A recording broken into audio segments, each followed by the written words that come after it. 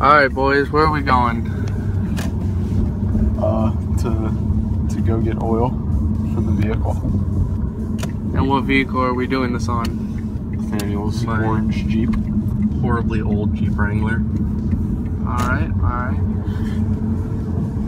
Where are we getting this at? AutoZone. AutoZone. Alright. Gonna be the best video ever. Something funny? That's what we need to get. Alright, we finally made it to AutoZone. And we know what oil we want. You see, it's always important to get the right type of oil for your car. So why did we get the 10W30 oil for our Jeep Wrangler? Well, the W stands for winter, which it is winter right now. So, and then the 10 stands for, it's like its viscosity rating, which means like how like thick the oil is when like warmed up. So it's like when the engine heats up, you have to like, yeah. So basically, the engine is going to start up faster in colder conditions due to the meaning of 30 and 10W30 oil. So you need to make sure to check your owner's manual to get the right oil filter so that it fits in your car properly. In our case, we have a sticker right here on front of the grill that tells us what size threads we need. And the reason the oil filter is important is it'll filter particles out of your oil that could cause harm to your engine. Okay, Justin, we have everything we need. What are they? So here's the funnel for when we pour the oil into the vehicle. Here is the drain pan, so when we finally do drain the oil, it's gonna fall into here and then we can dispose of it. Here's the jack, which helps to stand up the car, which you can see there. Here's the socket wrench for helping take off the drain plug. And then here's the strap wrench, yeah, that's the one. And it takes it off the oil filter. And here are rags for like just cleaning stuff up as we go. And then here's our filter. And then here's the oil we're using for the car. And then this is the jack. Okay, so for jack placement, in our case, our hood, the inside of our hood told us exactly where to put our jacks, right here. But in any other case, you can probably just look at your owner's manual and it'll tell you where to put them. So here are our jack stands. This is what it looks like. We only needed one for our car. It's right there. And then if you come over here, we have our chalk just in case the vehicle decides to roll back. It's just for safety measures. So for checking the oil, the first thing you need to do is find your dipstick. You want to pull it out and get the oil off it as you pull it out. And then get it back in. Usually they only go in one way. And then pull it out again. And then check that it's in your safe zone for your engine. Step one of changing your oil is finding your drain plug. For us, it's right there on the oil pan. So you want to get a drain pan and put it right under it. So it's hand loose now, so it's gonna go. Okay. So right now we're removing the bolt from the drain plug, and we've got it loose enough to where we can remove it with our hand, and a bunch of oil is gonna fall out into our drain pan. Yeah. And as we said in the beginning of the video, it is always important to dispose of your used oil properly. It's also important to put a towel down, but there's like We got a carpet in my garage. We have a carpet instead of a towel to prevent any stains on the cement, so. Is it draining? Yeah, it's draining pretty good. No, is it draining into the bottom of this? Sure hope so. Because it doesn't look like it is. Pretty. Gotta admit, it'd be pretty salty if it isn't.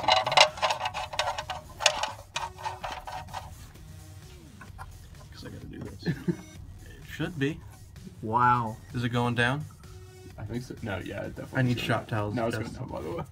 I'm gonna let this drain out because I don't want. The last thing I want is for this to overflow. What do you need?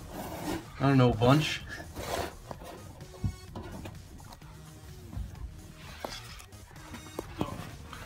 Good thing we have our towels.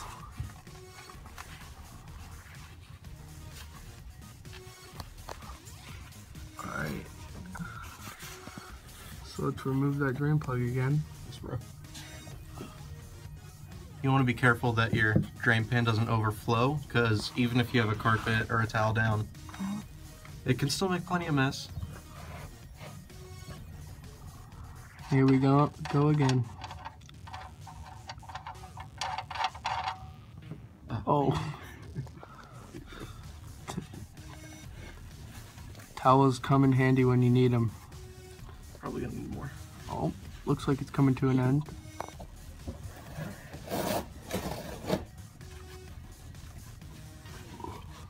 Don't lose the drain plugs in there.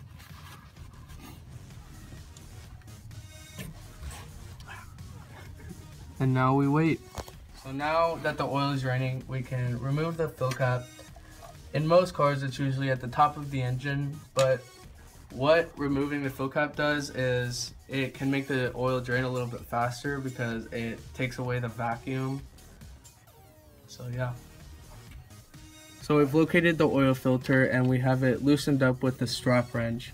And so it's hand loose now. So as soon as we open this up, a bunch of oil is going to come out. And for our case, it's at an odd angle, so we have to hold this up so the oil doesn't fall in his face. There it goes. There it Hey, is. you got it.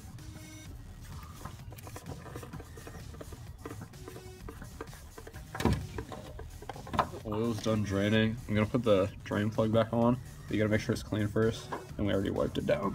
So here we go. Make sure it catches. Gotta make sure you don't cross threads when you put it on. Yeah. Otherwise it won't seal up and you can strip it out. Now we're going to tighten it up with the socket wrench. Get it hand tight first, and then you gotta make sure you tighten it up with the socket wrench. Remember, make sure the socket wrench is turning it the same way that you were spinning it by hand. Otherwise, it won't work.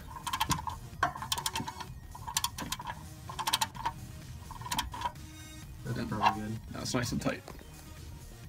Okay, so now we have our new oil filter. We have rubbed some new oil like around the edges of it to make sure it seals properly, and now we're gonna put it on.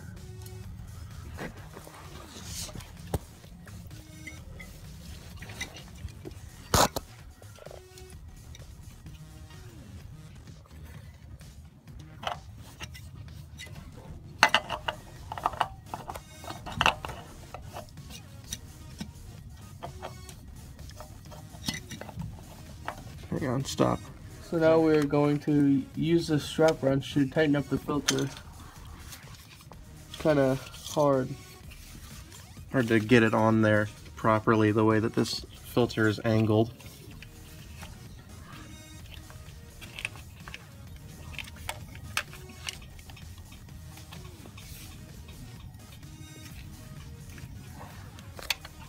No. Always remember to wear your safety equipment.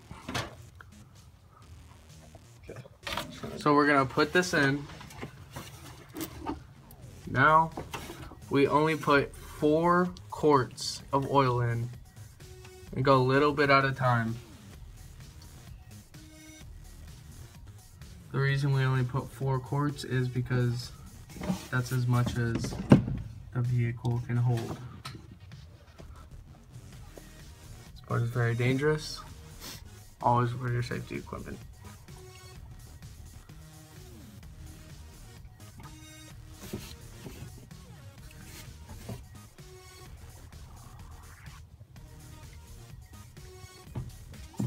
Now we check to see what's it at.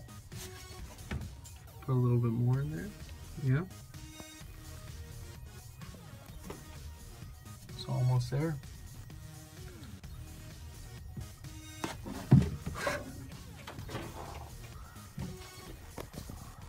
You can go a little bit more.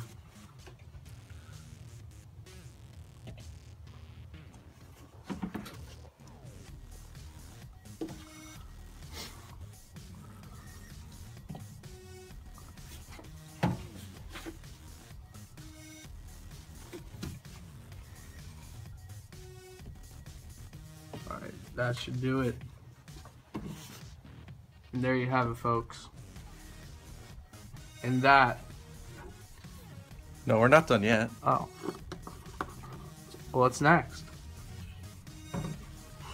We gotta put this back on. Our fill cap back on. And then next we gotta Wow, you are so ugly. Oh, you can hear me. gotta run the car for about 30 seconds to get some oil in the filter since we didn't pre-fill it. And then check with our dipstick again to make sure that there's enough oil in there. If not, we just have to top it off. Then we should be good to go. All right, and there you have it, folks.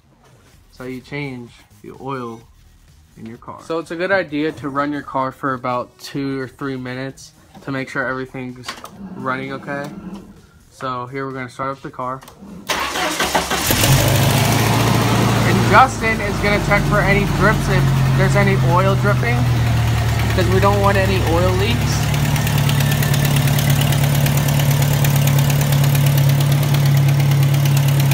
How's it looking, Justin? Good. Good?